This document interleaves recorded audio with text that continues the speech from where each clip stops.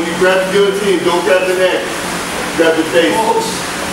So everybody knows you do single leg and then we can catch guillotine, right? But guillotine fail 50% of the time. Okay, so when you grab the guillotine, don't grab the neck, grab the face.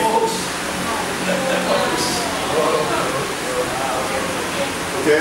Or even we're fighting, bam, bam, bam, bam, bam, bam, bam, I come in here, I grab the face, not the neck, the face. And I crank. Okay, or crank. So when they go for the single leg, right? Everybody wants to go for the guillotine. Okay, just go. Okay, just grab the face. Even one hand, grab the face. Oh, that's it. Okay, the other one is takedown. From here, I just fall. Okay, so that's the front. Okay, so you come down to my side. I want to get guillotine, cannot. I just grab face or head, put my bone in his face, and crank.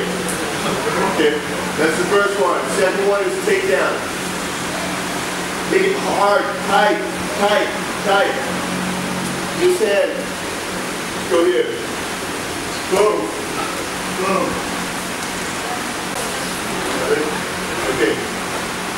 So you've got a good single leg. Right?